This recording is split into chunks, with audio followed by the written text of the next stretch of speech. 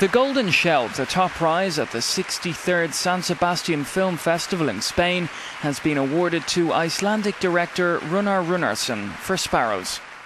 The coming-of-age tale is set in northern Iceland during the nightless summer days and tells the story of a 16-year-old boy who's sent to live with his estranged father after his mother decides to move to Africa.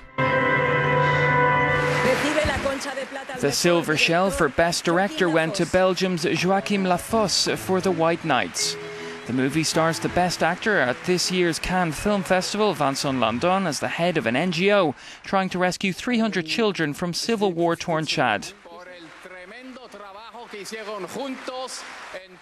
The winners of the Silver Shell for Best Actor was given to both Ricardo Darín and Javier Cámara for their roles in Chess Gay's friendship comedy drama Truman. Cuba's Jordanka Ariosa picked up the prize for Best Actress for Agustí Villaronga's The King of Havana, a dark sexual story set in embargo hit 90s Cuba. The San Sebastian Film Festival had been running from September 18th to September 26th.